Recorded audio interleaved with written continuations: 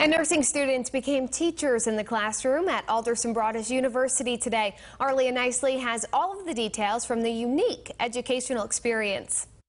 Alderson Broaddus University and the West Virginia School of Osteopathic Medicine partnered for a day of interprofessional education. Up-and-coming doctors from the osteopathic medical program and ABU's senior nursing students and LPNs worked together for a hands-on educational experience. When you take care of a patient, it's not just about you as a nurse, it's just not about you as a doctor.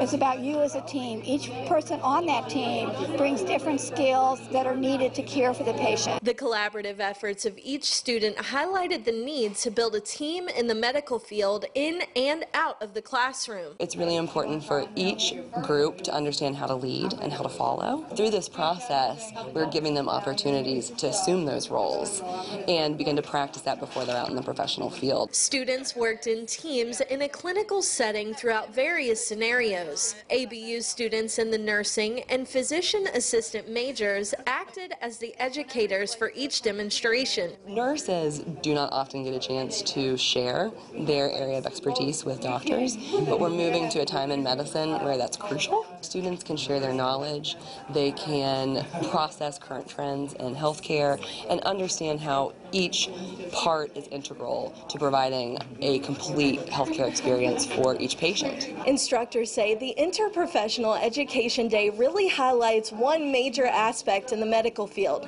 teamwork. Reporting in Barber County for 12 News, I'm Leah Nicely.